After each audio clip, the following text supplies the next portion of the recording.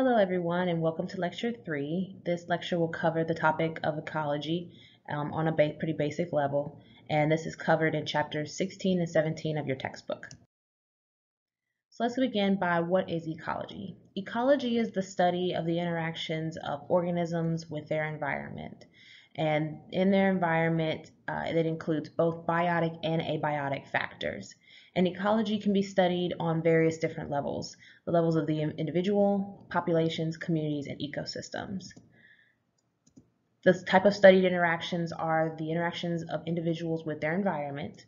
However, most of the time, ecology studies higher levels of organization than the individual. So we really start looking at ecology, a lot of ecological studies at populations, looking at how populations change over time and their interaction with their environment. Also looking at how different populations of different species interact with one another. And also the interactions between various living organisms and their abiotic environment, so their habitat. Okay, so we're going to begin by talking about population growth. So populations grow typically on a logistic curve, follow a logistic curve of growth. And if you've ever taken a microbiology class or know anything about how bacteria grow, you might be familiar with this concept. In logistic growth, there are generally 3 different phases. The first is the lag phase, and this is characterized by the slow, steady growth in a population. So this generally occurs right after you introduce introduce a species to an environment. They're growing, they're reproducing, but you're not seeing a huge spike in their density, not quite yet.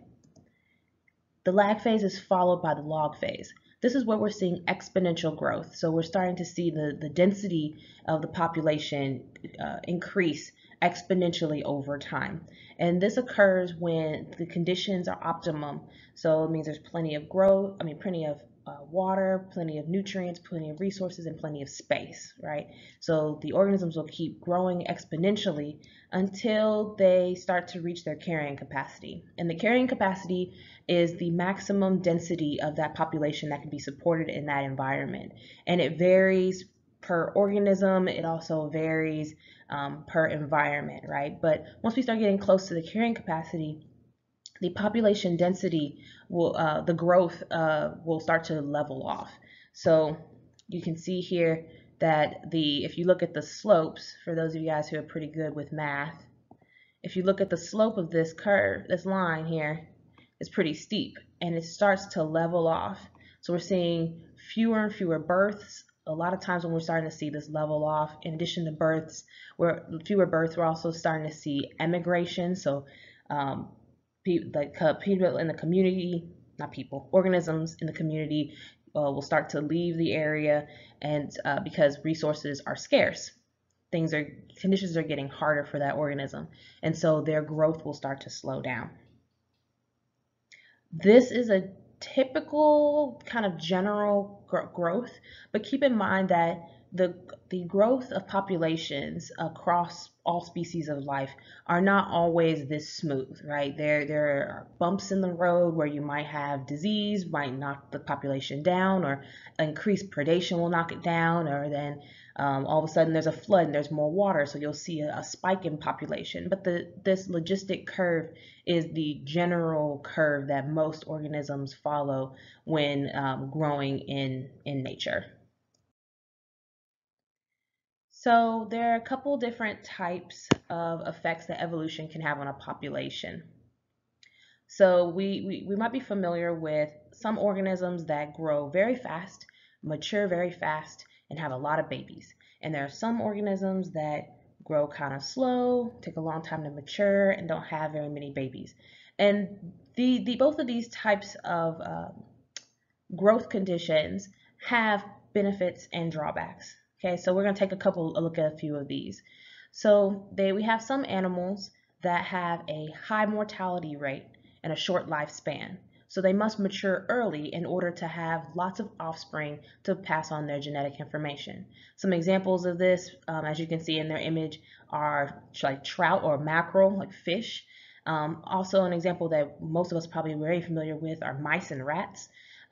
Mice and rats, they mature very quickly, and they have young very quickly, and they have many, many young in a very short period of time. And this allows them to pass on their genetic information to offspring before they are consumed. So this is very common in small prey animals, where your prey, if you don't pass on your genetic information early, then your fitness is zero and you've lost the game. So this is one type of effect that evolution and population kind of relate here.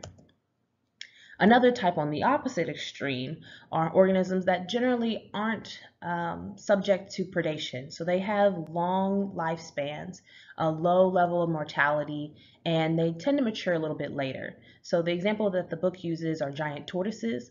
They can live upwards of 150 years. And if you can imagine, there aren't very many organisms that are eating a tortoise. They are very well protected by their shell.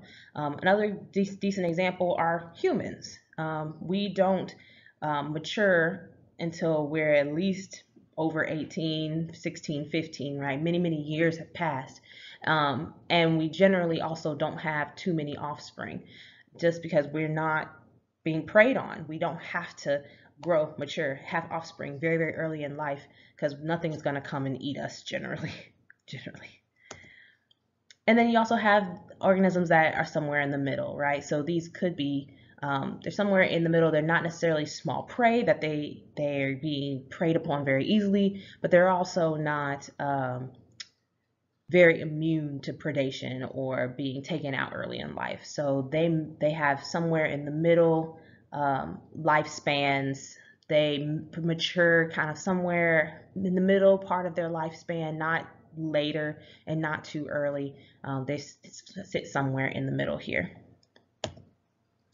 And this is all due to natural selection. So as I was trying to indicate when we were talking about the case of mackerel and mice and things like this is all via natural selection. So you can imagine if you had 3 types of mice, one population of mice have a trait where it allows them to mature within 10 days and have lots of babies, and another one that allows them to mature in a month and they have a lot of babies, and then one that takes them a year to mature and have babies.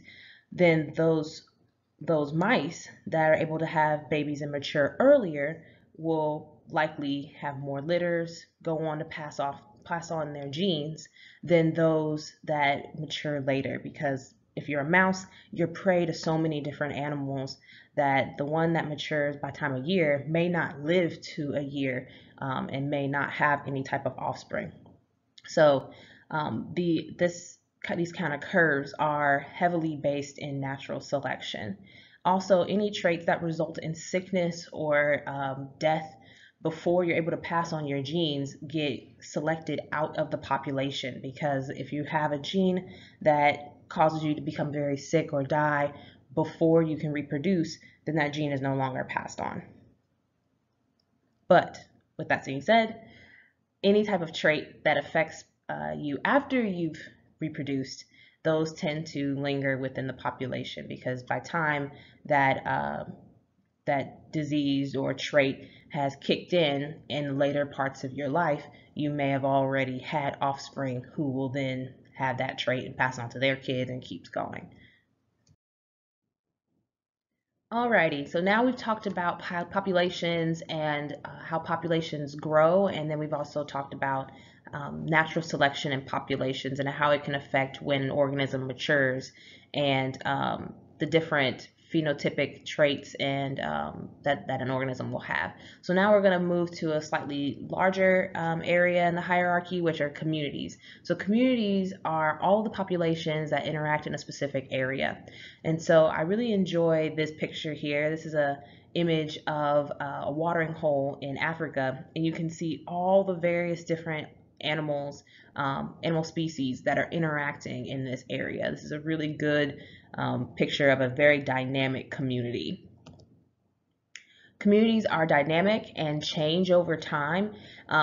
This can be due to, migration, changes in environmental conditions, and especially after massive events. So if you have a massive geological event, let's say a monsoon or a volcano eruption or earthquake, anything like that, major storm can really change the dynamics within a community. One very, very important thing to know about communities, especially in the time that we live in now, where humans are drastically changing the environment, are the presence of keystone species. So some communities have a very specific species, like one of those species in that community is considered a keystone species, and these are the most crucial species. So all diversity is very, very important, but in the case of a keystone species, if that particular species is removed from that environment, it will drastically change the entire environment altogether. So some of you may be familiar with the sea urchins off the Pacific coast. So if you remove the predators of the sea urchin from that area, the sea urchin population gets insane. So there's like otters that will prey on the sea urchins. If all the otters are gone due to environmental change or due to predation or due to humans killing them off, those sea urchins go insane, and they basically eat up all of the kelp in that area, and it basically wipes out that whole area and becomes essentially an underwater desert, if you will. So in that kind of example, the otters would be the keystone species. But then the keystone species is not necessarily always a predator. In the book, they also mention a grazing animal that I think is in the U.S. Northwest, and if you remove this animal from the environment, one particular type of grass just takes over and chokes out all the other types of grass.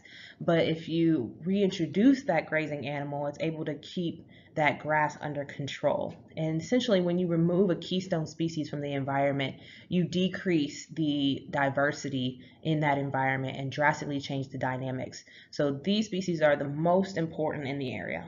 All the species are important, however, these ones are the most important, the most critical. Okay, so moving out even further from populations to communities to an ecosystem. What is an ecosystem?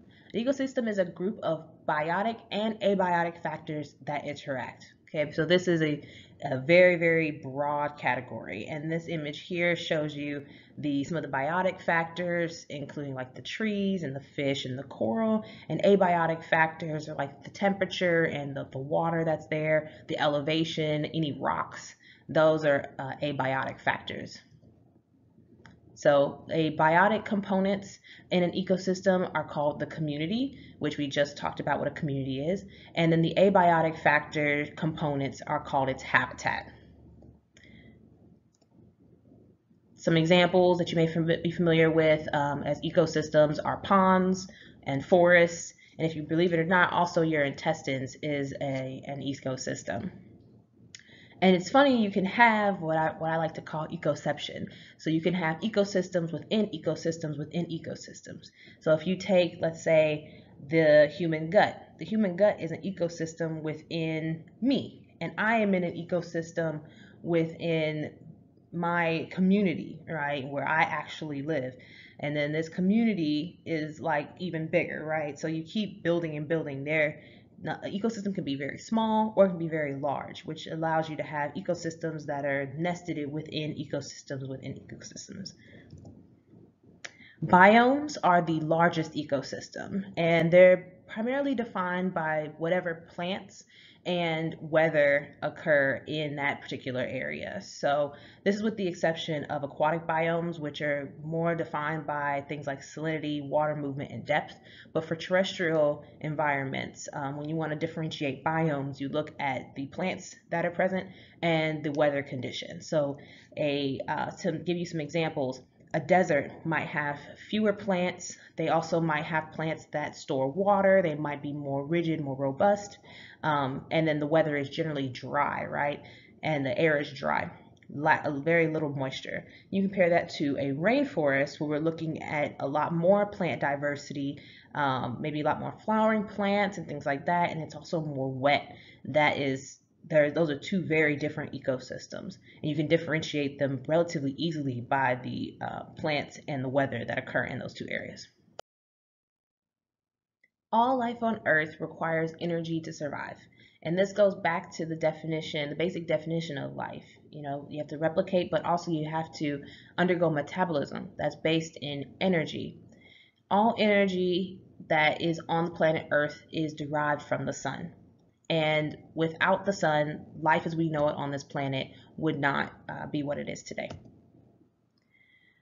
The interesting thing about it is the sun produces a large quantity of energy, but only 1% of the sun's energy is actually stored and converted into chemical bonds. And this is done via photosynthesis from plants, algae, and some bacteria. And what plants and algae and bacteria are able to do via photosynthesis is to trap that energy into chemical bonds to make proteins, lipids, polysaccharides, that start kind of like that energy flow within the various populations on Earth. So energy flows through trophic levels, and it starts with the producers. Those are the ones that undergo photosynthesis, what I just talked about, our plants, our base bacteria, and our algae. And then it flows from the producers to the primary consumers, secondary consumers, and tertiary consumers. And we'll talk a little bit more about all four of these next. So at the base of this ladder here, we have our producers. And producers are what we just talked about. They're autotrophic. They means that they make their own food. And this is via the process of photosynthesis. And like we mentioned, this includes plants, algae, and some photosynthetic bacteria. And they are able to use photosynthesis to turn energy from the sun into chemical energy in the form of macromolecules. Producers are then consumed by primary consumers, and these are herbivores and omnivores. And the herbivores will then eat the plants or the bacteria or the algae and use that energy that they get from consuming the plants to make their own biomass. This is a form of heterotrophism, which means you need to eat something else in order to get your nutrients, right? So autotrophic, you make your own food. Heterotrophic, you gotta eat something else to get your food. Many of these herbivores, these primary consumers, have a symbiotic relationship in their gut with various cellulose metabolizing organisms because plants have cellulose and many organisms cannot naturally break that down. So we need some sort of microorganism in our gut that will break it down for us. In the case of humans, we unfortunately don't have this, but like cows and other organisms like that will, ticks I think, have the symbiotic relationship with these bacteria that will break down cellulose for them so they can get additional nutrients from the plants that they're eating. The next rung of the tier we have are secondary consumers, and these are carnivores and some omnivores that will eat the primary consumers, and these are heterotrophic as well. And then even further up the chain from there, we have our tertiary consumers, and these are usually the top predators, and they are carnivores, and they will eat the secondary consumers. And then we have another very special and extremely important group called the decomposers. And these are organisms that break down once living material and basically recycle nutrients back into the environment. Without decomposers, there would be just a whole bunch of dead organic material just hanging around everywhere. They play a vital role in taking what's lost essentially due to death in the environment and cycling it back into the food chain. When looking at these trophic levels, we have a very important concept called the 10% rule. And this is the amount of energy that is transferred between trophic levels. So only 10% of the energy from food is available to be used for biomass production. So this is for growth, reproduction, movement, etc., just to keep you alive. The other 90% of potential biomass is actually lost. It's lost as heat, waste, or lost in metabolism. And so I think this image here is actually a really good example of the concept. So if there is 100%, if this whole circle is 100%, of the possible biomass from this grass here. When this small land mammal, I'm guessing like a mole or something, eats this grass, only 10% of that biomass is able to be used by this mole. And the same thing is said for when this mole is eaten by the snake. If this is 100% of the possible biomass for this mole, only 10% of it is able to be used by the snake for its own biomass. And it keeps going up from here. So you can imagine this system is very, very inefficient. And it's actually why the number of trophic levels in a food chain is quite limited. So an example that to try to clarify this even more, let's say you are a 10-kilogram lynx, okay, the like little cat animal. If you're a 10-kilogram lynx, to get to 10 kilograms, you have to eat 100 kilograms of small prey animals, so rats and rabbits, etc., whatever you can find, small birds. You have to have 100 kilograms of that just to make 10 kilograms of your own body mass. And to get 100 kilograms of that prey, they had to eat 1,000 kilograms of grass. So you can see how everything is multiplied by 10 in order to survive. So in this case, this hawk would have to eat 10 times its biomass worth of prey to make its own biomass. Same thing with this rabbit, same thing with this rodent here. We have to eat 10 times its biomass to make its own biomass. As you go up the trophic levels, there's less and less energy available, is basically what we were just talking about. And this is why there's a limit to the number of trophic levels that you get in a food chain.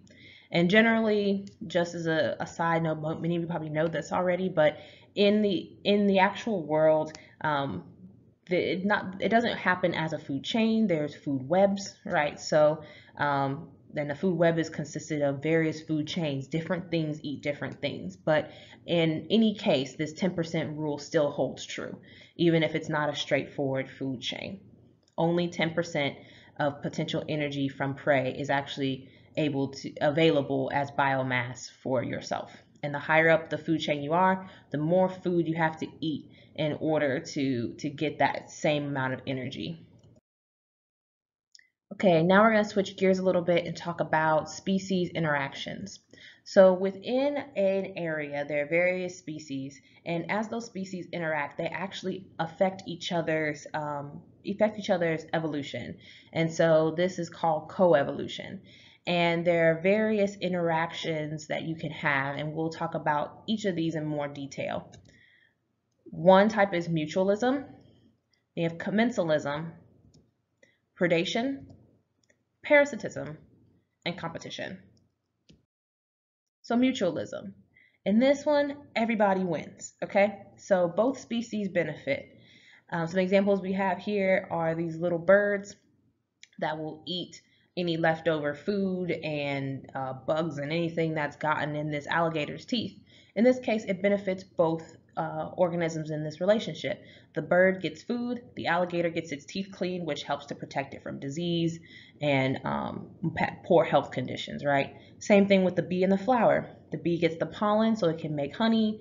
It gets nutrients from the flower. The flower gets a pollinator because as the bee goes from one flower to the next, it takes some of its pollen and moves it on to the next flower and allows it to reproduce. So it's mutualism. And mutualism is very, very common in ecosystems. We wouldn't have the world we have without it. It's probably one of the most common interactions in an ecosystem. Next, we have commensalism. So this is where you have one winner and not really anyone loses out. Okay, so the images we have here are the examples of the sharks and the remora. So the remora get an opportunity to get exposure to food and less resistance while swimming. When they're in contact with the shark is not really negatively affected by the remora. Some argue that in some of these commensalism relationships that there is some drawback for the animal that appears not to be harmed. Like it may cause more drag for the shark or things like that, but generally it's not being harmed. It's the effects of the other organism is more neutral, right? And same thing with this cow and this bird. These birds will hang around grazing animals as they're walking around, and as the grazing animals walking around, they're kicking up dirt and bugs. And these birds will hang around the grazing animals and pick off all those bugs that are hanging out in the grass that's been displaced by the grazing animal. In this case, the cow doesn't care that the birds are there. It's not hurting the cow in any way, but the bird is benefiting from the cow because it's able to identify more bugs because the cows now displaced the dirt, right? This relationship is very one-sided, where one benefits, the other one doesn't benefit, not harmed. It's just kind of meh. Next relationship we have is predation. Predation is the one that I think most people love to watch most on TV. So where you have one winner and one loser, right? Somebody is prey and somebody is the predator. We definitely have examples here of the ladybug and the aphid. Obviously, the ladybug is the predator, the aphid is the prey. And also, it doesn't necessarily have to be always running prey. In this image up here with the cows, the cow is actually would be the predator and the grass is the prey. So it's a little less exciting than a cheetah and a gazelle, but this is actually predation as well. And in predation, it's actually an evolutionary arms race. The prey is always trying to adapt so it doesn't get eaten by the predator, and the predator is always adapting to the prey to make it better at hunting prey so they don't starve to death. And so the prey then adapts again, right? So some common adaptations that we'll see in prey are two types. You can have physical and behavioral changes. Examples of physical adaptations are like the quills on a porcupine or bright coloring that will allow that deter actual physical interaction of the predator with the prey, right? If you're a porcupine, nothing is really trying to eat you that much. Or also if you have bright coloring, a lot of time in nature, bright coloring is an indicator of something being poisonous. And so an animal is less likely, a predator is less likely to try to eat you if they think that if they eat you, they're going to get sick, right? Some examples of behavioral modifications are like fighting back or having alarm calls. So this is more like instead of your physical traits having been changed, your actual behavior is changed to try to help you survive. So if you're like meerkats in the savannah and you develop a alarm call, that's a way of protecting yourselves as prey from predators. If you didn't have that alarm call, you might get eaten. As a result, predators also adapt. So some common things that we've seen in predators are resistance to poisons. So you'll see a lot of prey, like let's say you have a poisoned tree frog. Its bright colors signify, hey, I'm poisonous, and they are indeed poisonous. If something eats it, they'll get sick. But some animals might have developed resistance to that poison, so they can eat that frog, right? So that's a way of adapting. Also, they develop more acute sensory organs. So if an animal has developed better mimicry, maybe the predator will develop better hearing, so it can actually hear it move a little bit better than it used to, and those predators are able to effectively get the prey. Same thing with mimicry. So we can see actually mimicry in both predator and prey, where like in prey we see it sometimes where they'll pretend to be like a leaf bug, or they'll pretend to be another animal that is poisonous to protect itself. And in predators, a lot of times they'll use mimicry to deceive an organism. So we've seen some turtles, their tongue will look like a worm, or an anglerfish, their lure will draw in prey, and it's a form of mimicry to kind of disguise themselves for the prey, and then that way the prey gets comfortable and there you go. The next relationship we're going to talk about is parasitism. To me, one of the most interesting types of interactions. This is also one example where you have one winner and one loser, right? But it's a form of predation, but it's different. Whereas one organism will heavily relies on the other organism to survive. And so we have the examples here of this tick eating the blood of a person. Ticks are parasites, right? They're winning and you're losing. They're taking from you, and they can actually give you disease, which definitely hurts you. One of the more interesting examples to me out there in nature are these zombie fungi, right? The cordyceps, and that's actually what this image is here. This is a moth.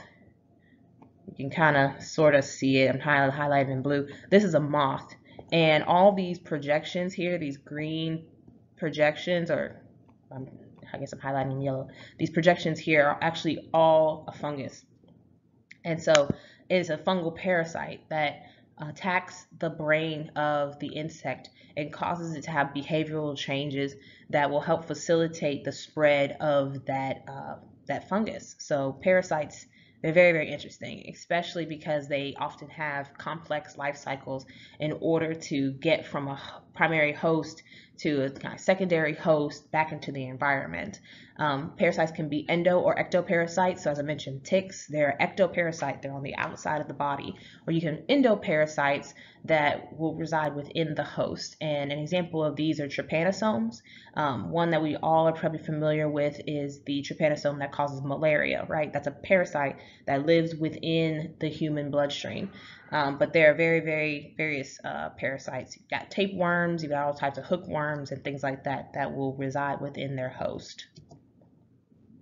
Generally, parasitism, if you're a good parasite, the relationship that you have with your host is long-term, because you don't want the host to die quick, then you die, right? The interaction between a predator and prey in predation is generally pretty quick. I'm going to catch you, I'm going to eat you. And parasitism, the parasite will generally stick with the host for a longer period of time in order to benefit.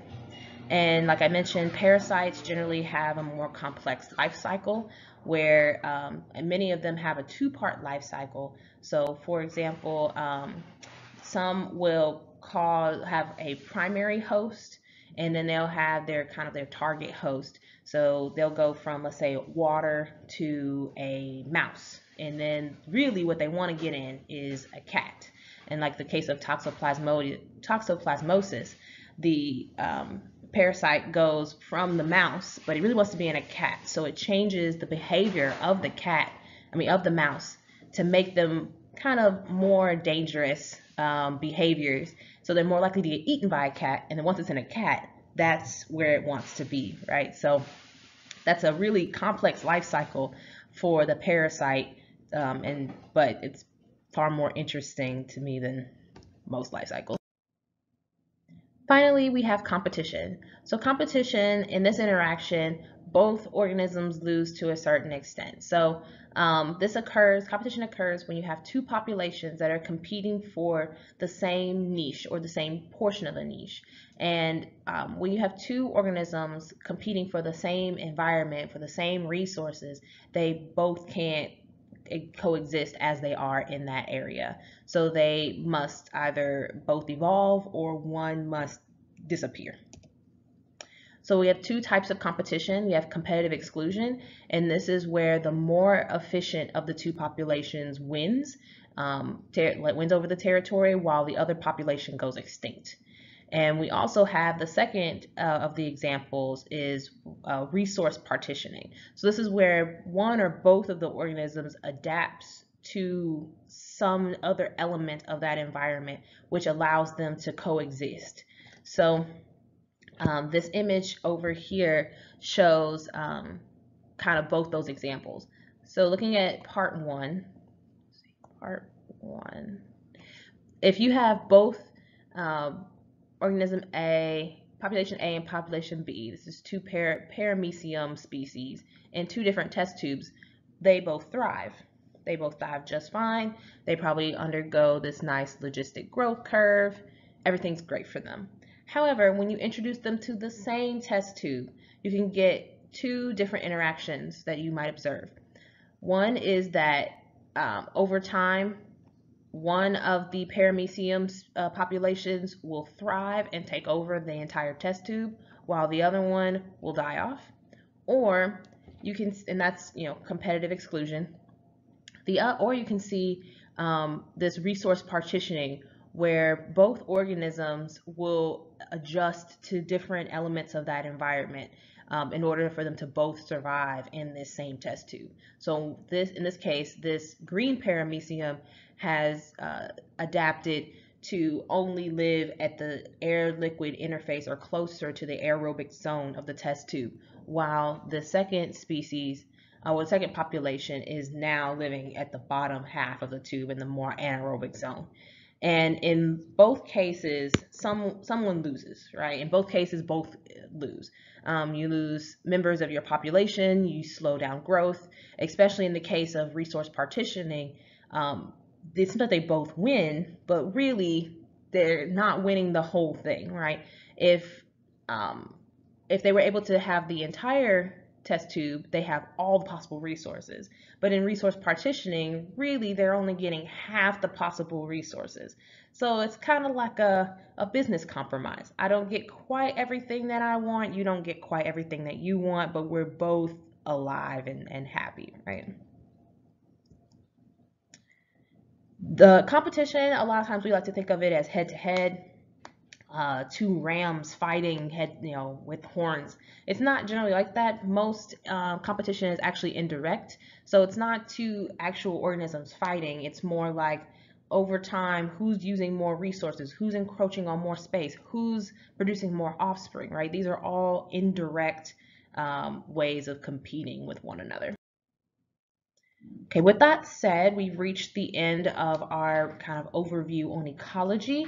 I would go ahead and recommend you read chapter 16, sections 1, 3, and 4 in your textbook, and then also chapter 17, sections 1, 2, 6, 9, and 11 through 14. Also, there's some cool crash course videos that I found that I've linked below. I would recommend starting the first video listed here, which is part 1 of the ecology video they have at minute 14 at 4 minutes and 18 seconds, 4 minutes and 18 seconds. Because that's kind of where I think the information really gets relevant to this lecture, and then watching all of the part 2 video. Excellent. If you have any questions, let me know. Have a good one.